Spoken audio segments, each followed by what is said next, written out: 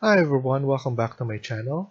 In today's video, I'll show you how to import a PDF to AutoCAD. Let's get started.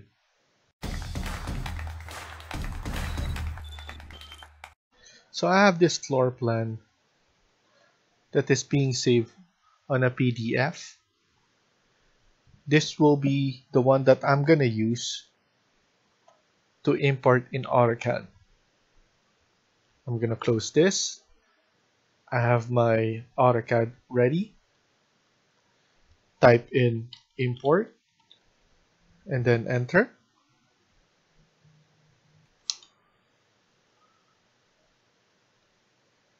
Navigate to the location of your PDF. Click open. Here it provides information of the size of PDF it was saved on. So 11 by 17. Leave this as default. And then make sure you check this 3 box. And then after that, you just need to press OK. It will generate. And there you have it. You have your floor plan here. You can then delete this line. And then as you can see, you're able to select all the lines, the furniture, the dimensions. You can check the dimension.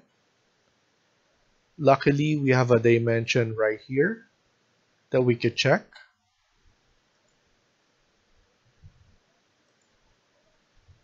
So it's showing 2.8 inches.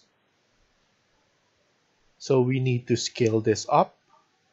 I'm gonna press escape. And then now select everything. Type in scale. Press enter. Select a base point.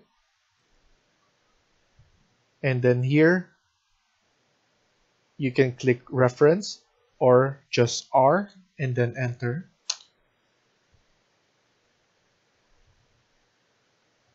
Let's reference this point to this point and then put in 204, which is the conversion of the feet in 17 feet.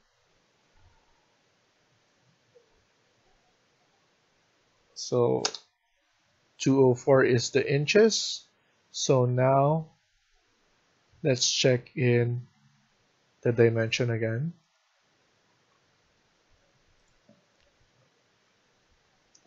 So there you have it. Now it's scaled correctly. Thank you for watching and I hope you liked the video. Please hit like and subscribe. Feel free to comment down below.